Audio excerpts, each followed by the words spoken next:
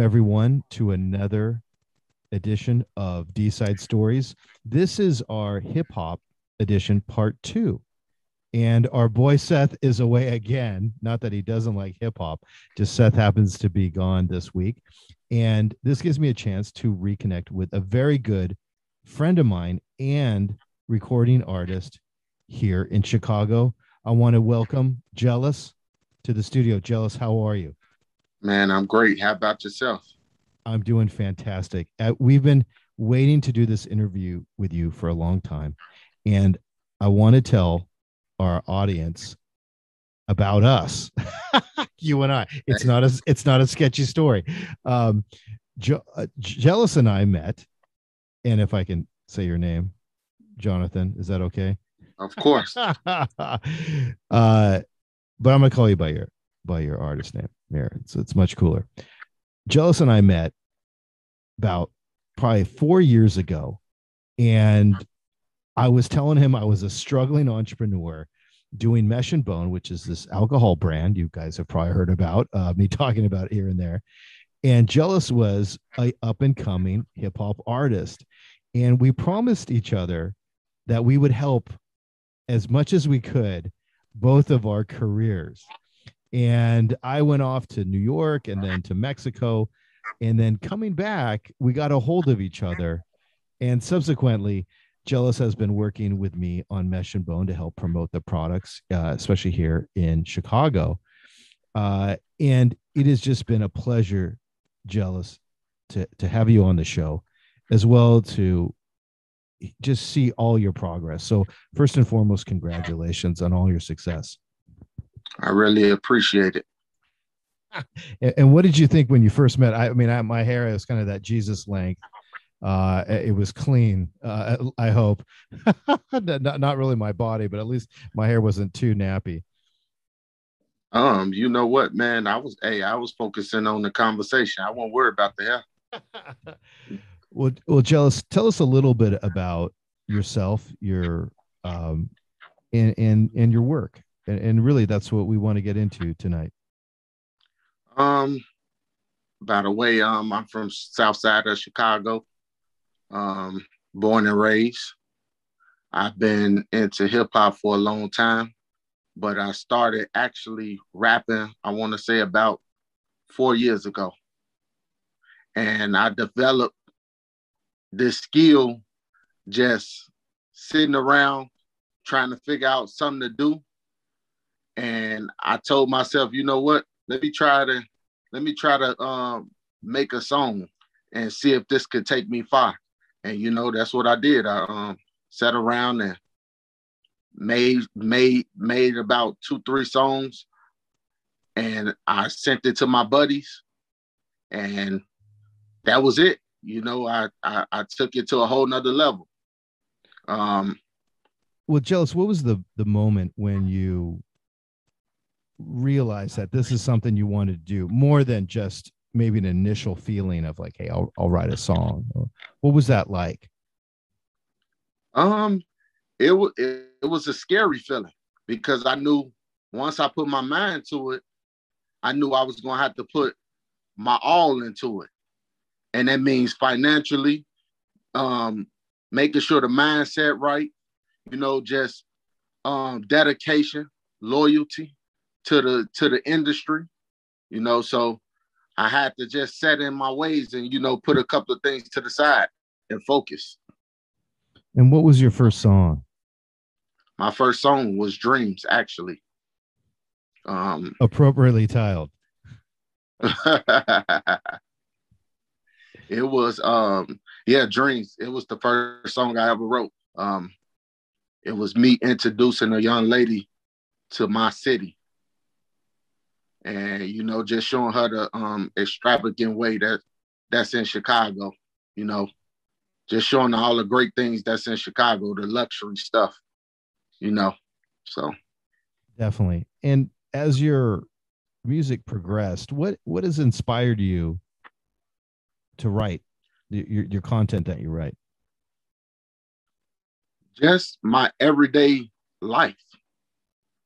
Just just being out and knowing I gotta work a 9 to 5.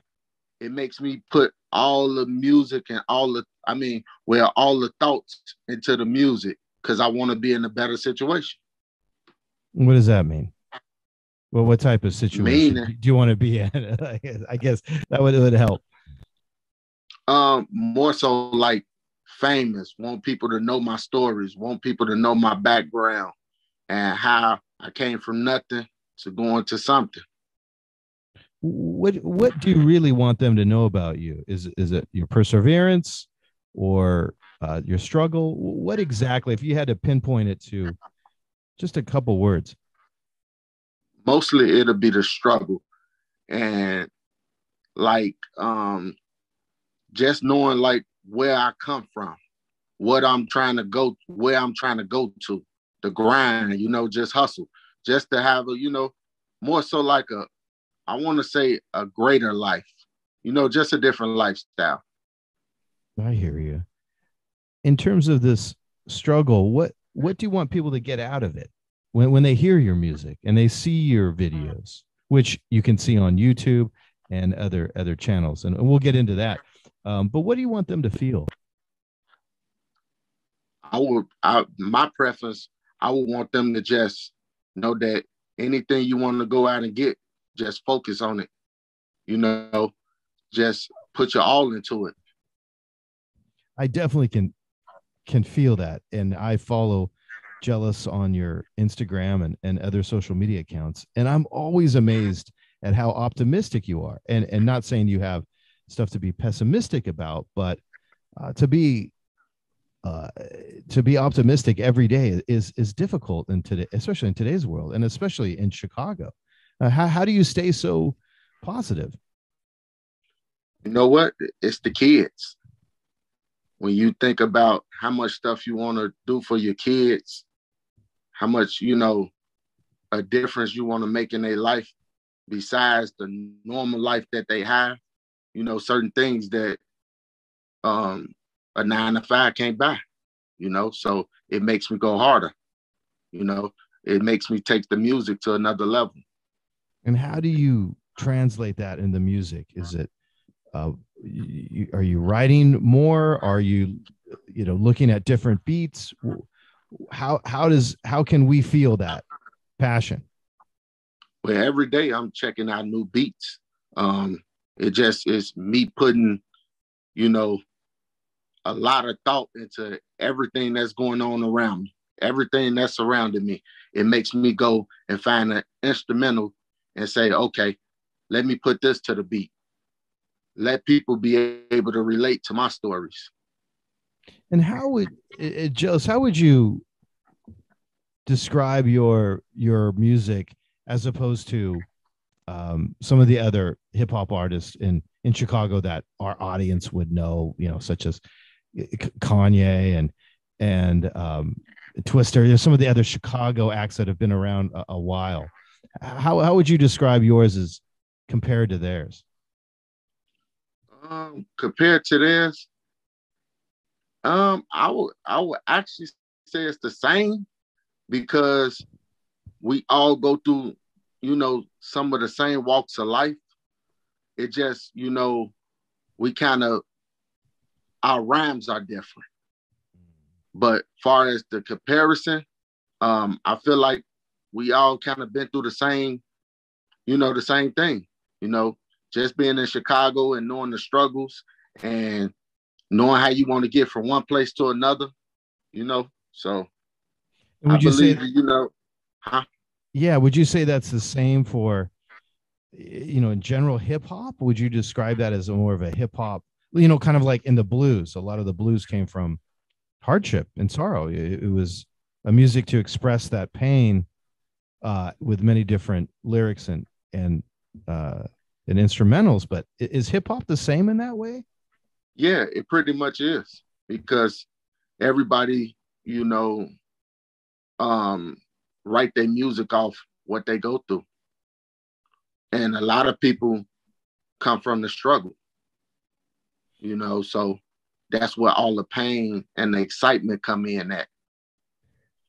And what the fascination with luxury, A lot of the videos they show artists with luxury brands, either cars or actual stacks of money.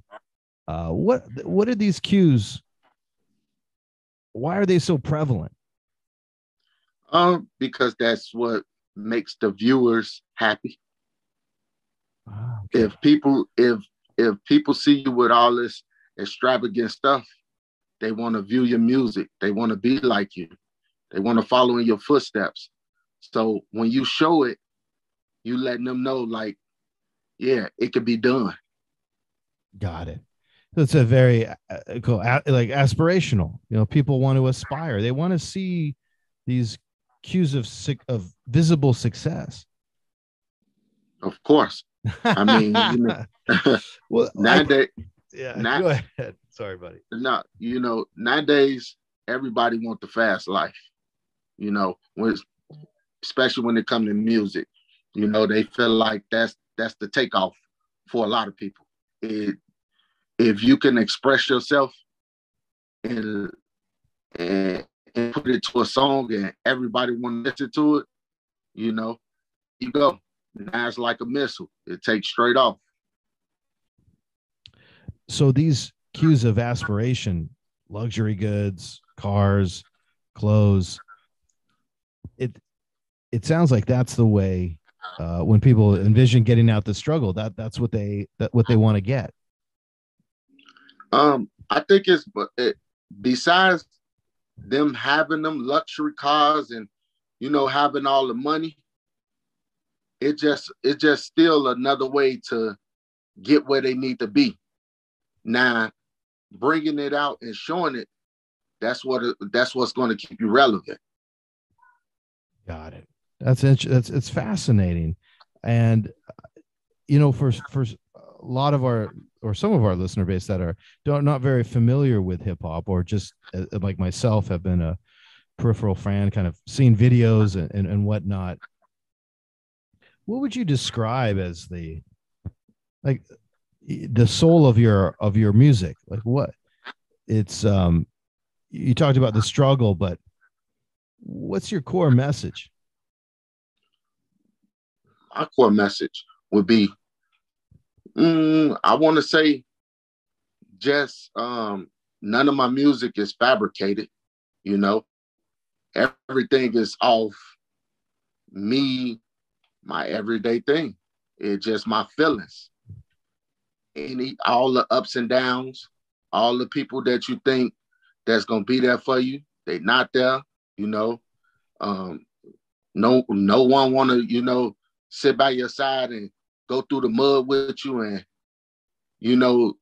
just stick with you. Everybody just in it for just the fame.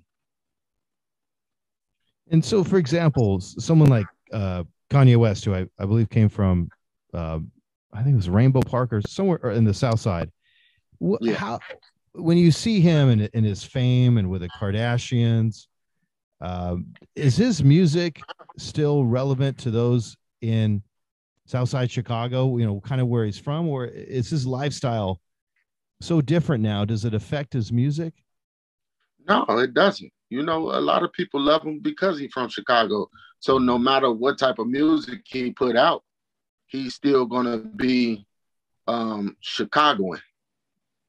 You know like what I'm saying? Yeah, like a loyalty to the hometown it's hero. Always gonna be there. No matter where you go, it's still gonna be Kanye West. But when you're talking about the struggle, I think maybe his struggles are different now. I mean, he's in luxury homes and he's got the mansions, he's got everything that someone may be aspiring to get, but material wise. And I just was curious for even myself and in the entrepreneur game, where we're still in the struggle. If you see those people, if they've lost something in a way, because you see it in rock music all the time, their music starts to just suck because they don't have that push or passion or anger.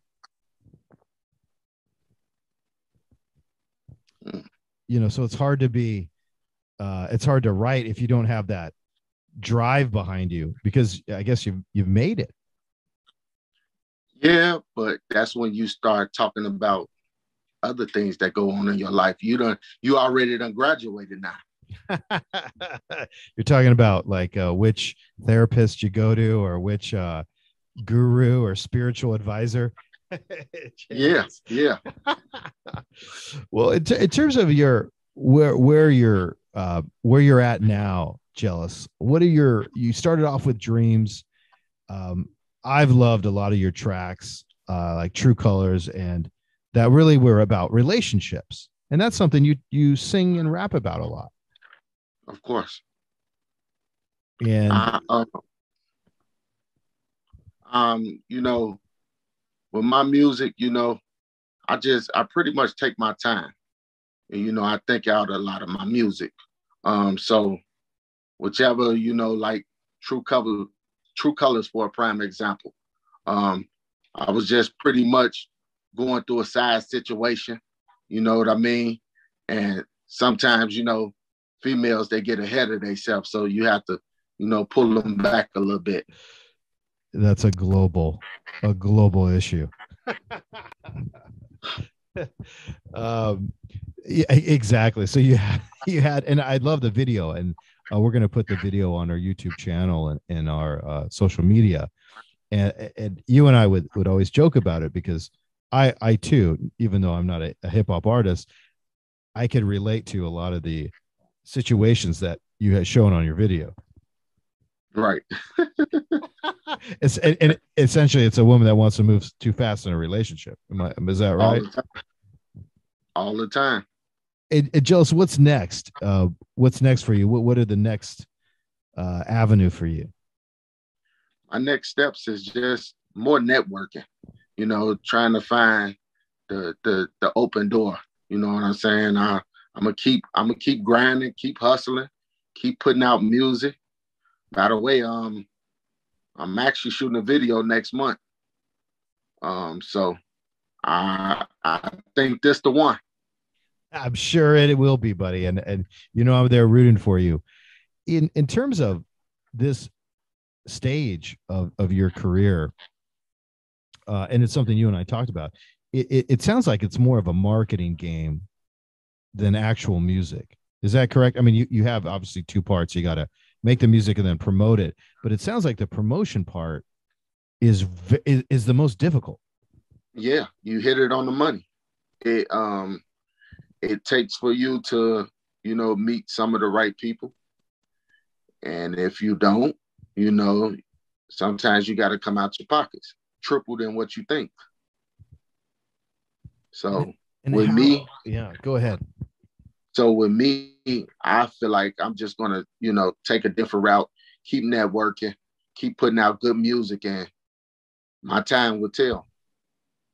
Are there others, artists in Chicago, that is there a community that you guys help each other in terms of promotion, or is it kind of lone wolf? It's pretty much isolated. Um, if you don't know too many people or hang out in too many groups, then you pretty much on your own. So Is that something that's like the yeah, would you want to see a community? So for example, with artists, actual, painters or even poets, they form these support groups, if you will, to help each other make it in many ways. So it sounds like in Chicago, at least, it's more of a kind of like a startup entrepreneur. It's kind of dog eat dog, if you will. yeah, Very competitive. very competitive. You got some people want to see you win, but others don't. So when you do try to link, it seems like don't nobody get on the right page because once you do something that's great, it's like the other person just end up disappearing, and you be like, "What have I done?" It's because yeah, it gets like that. It Well, gets like that. So Jealous, in Chicago, you've been a lifelong resident, and I'm a transplant, somewhat recent transplant. Chicago gets a lot of press about the violence and the almost like not urban decay, but like downtown decay. Uh, how do you see it coming? I'm on, I don't know, the west side. You're on the south side. Is that reflected in some of the art and the music that you're writing? I think it's mostly about um parents not caring for their kids. They let them off the leash too early. It is not even really about the music. It's just that the kids is just getting out too early. They growing up too fast. It is crazy. It's just that so many people in the States, when I tell them I live in Chicago, they're, oh my gosh, it's such a dangerous city. There's shootings all the time.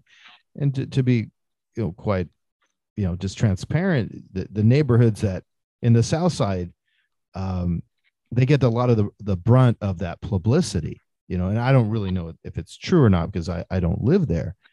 And I just didn't know how that affects your perspective and how you what's inspiring you to write. Are you including that? I know growing up in the LA basin, it affected so many of the hip hop artists like Right. NWA and Dr. Dre. They just were writing about what they see around them, and um, they and it was very powerful. And I didn't know if that was something that was also inspiring you. Well, it's different strokes for different folks because I'm different. I don't go off what goes on in the streets. I just pretty much go off of my lifestyle and how I'm living and where I want to become. You know what I mean? So it's kind of hard for me to write about them type of situations. And plus, I stay away from them situations. So That's a good thing, man. We want you alive. yeah, seriously. Well, I know. I think it's you've taken a different approach, and that I noticed that too when I started to really engage with her music. And it was very relatable to me. Jealous. I thought, especially about a lot of your songs about relationships. I think that if you're not even a fan of hip hop or whatever, I really want to encourage our audience to to really listen to your music. And I found it so relatable, as if you and I were old pals and you knew my ex-girlfriends, or you knew what I was going through. And in fact, you do. Well, Joseph, what message do you have for any of the our audience base that wanted to get to know you better in your music? What would you direct them to? What songs? What videos? um, my first preference would be At the Top. I really love that song. The visual, outside in Chicago, snow coming down. It was winter time. I did that below zero. And we know what And, that's like. oh man, it was tough, man. Um, with that song is when you at the top, they find a way to love you. I really believe in that. You know, once when you down, everybody just sitting to the side watching. Nobody really vouching for you. But once you get to the top, now everybody they right there. They holding on to your shoulder, acting like they did something they didn't. So that's one of my main songs that I love. So Jealous at the Top really explains a lot about how I felt too with Mesh and Bone. And you and I talk about that a lot. And that's one of the how we really, became friends. We had these very similar situations, especially still being in the struggle. And I can honestly say I am very much in the struggle. And that's something that I think when I heard your music, I could also see that. And so I thought your songs had a lot of wisdom behind it. So I just want to say I really enjoyed that. So what other songs you have at the top, and what would be next for our audience? Um, I will say my next song, Up and Running, would be Struggles. Yeah, that now that's my track. It it gives me the vibe of when you down and you just finding a way to just grind it out. You like a dog trying to get out the doghouse. You know what I'm saying? Yeah, man. That's my daily life. It just trying to find a better way. And like I said, it's doing it for the kids. I feel like I want my kids to be straight, you know? And that's where that song came about. That's where that anthem came in. It was all about, let's hit another level with this one. I think what I admire, and I really encourage our listeners to really take a hard look at this, is that universal concept of struggle. And I admire your optimism, Jellis. I see it every day, and I just want to tell our viewers, I really encourage you to follow Jellis's social media accounts, because despite all the stuff that's happened in your neighborhood, Jellis, I admire your strength. And I just wanted to let our viewers know that I've been down, to those areas when I used to actually taste out product. And and when I read your messages, even though you may say you're aspiring to get to that place, to me it sounds like you've already made it. Your optimism is so captivating and contagious. So I just want to say and pause and say thank you, man. Oh man, no problem. No problem.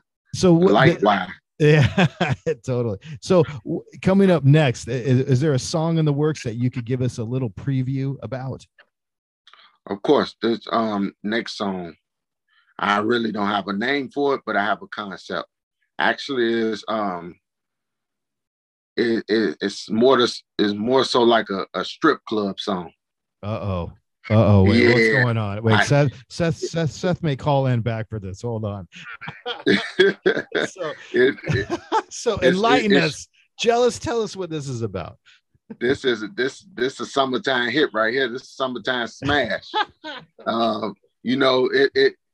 It's warm outside. All the honeys like dancing, so I got that anthem for them.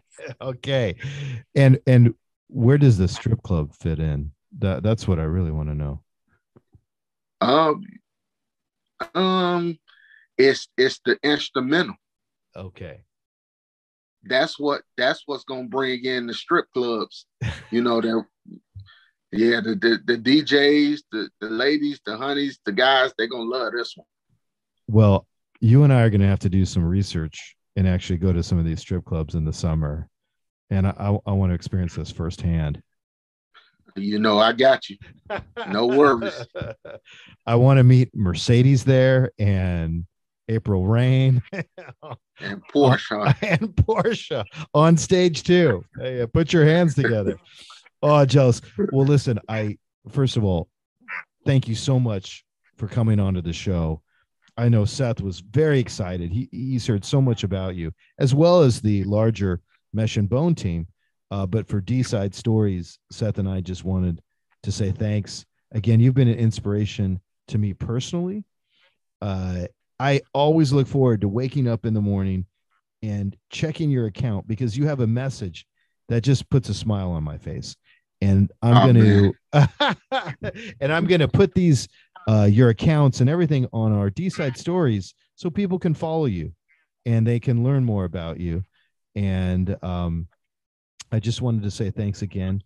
And I encourage everyone to check out Jellis on YouTube, Instagram, and other social media. We'll put all that information down there, so you don't have to worry about writing anything down.